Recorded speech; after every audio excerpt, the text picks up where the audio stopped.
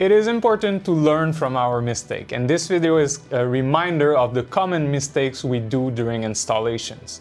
There are small mistakes and bigger ones that will kind of affect your whole setup. You might buy the most expensive cameras with AI and big security, nice resolution, but if you did these mistakes, well, you cut the efficiency by half. So was it really worth it?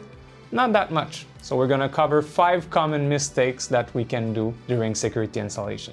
Let's get to it. When getting a video surveillance systems, reading before buying is essential. Some people just think that because this brand and this brand are on the same website, they work together. You have to make sure that if you buy an NVR and a camera, that the NVR can support the AI tools that is on the camera. And same thing goes for the resolution. You might need a 4K NVR to work with a 4K camera. So be sure you read the datasheet before buying anything. All the details are on there and you need to use them to your advantage. Mistake number 2, the camera placement. And this is a big one. If you've never done that before, you may think it's easy to install a camera. But is it too high? Is it too low? Is it close to a wall? Every camera has a lens that have a specific field of view. If you put a camera too close to a wall, well, you're having a blind spot right there because the angle goes straight into the wall. So these are the things you need to keep in mind, and also because you need to cover every angle when you're doing an installation. You don't want any blind spot in your project.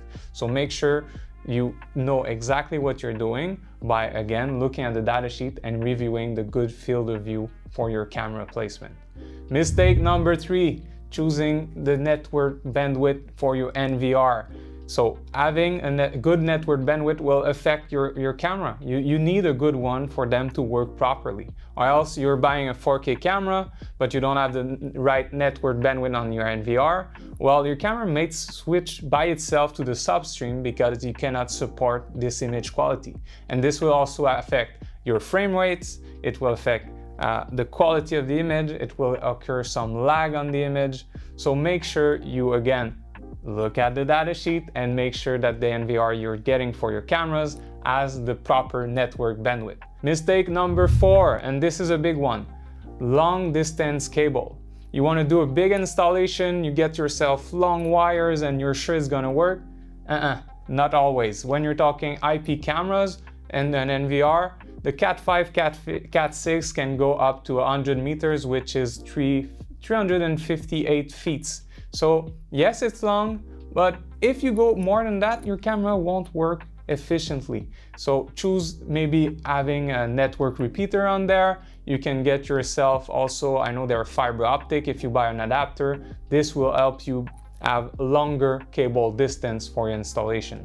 Mistake number 5, storage space. This one, again, a big mistake that we all did in the past. We get ourselves cameras, we buy a 1 terabyte storage and we're done.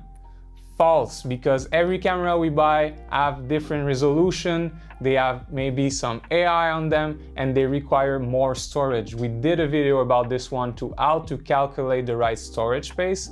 Go check it out. But it's really important to do, and always get yourself a little bit more just in case something happens. So this way you don't have to go back on the project and redo the installation all over again because, well, you made a mistake. And it's a common one, honestly. In short, read the datasheet. So reading before buying, having a good camera placement, looking for the distance cable, what is the network bandwidth on your NVR, and the storage space. And we're gonna give you a bonus one just for this video, having a project documentation.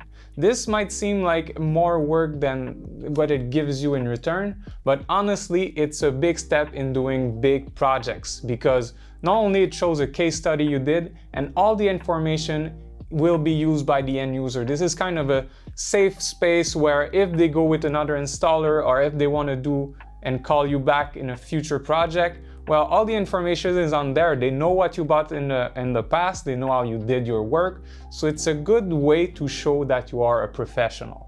All right, guys, so don't make those mistakes again. If you do, they're human. We're not been replaced by AI yet, okay? Just kidding. But we'll see each other on the next video. If you are a professional security manufacturer and you would like us to review one of your products, do a tutorial video, or talk about different technologies that you have to offer, leave us a comment, send us an email, or visit us on our website, pipl.systems. All right, see you on the next one.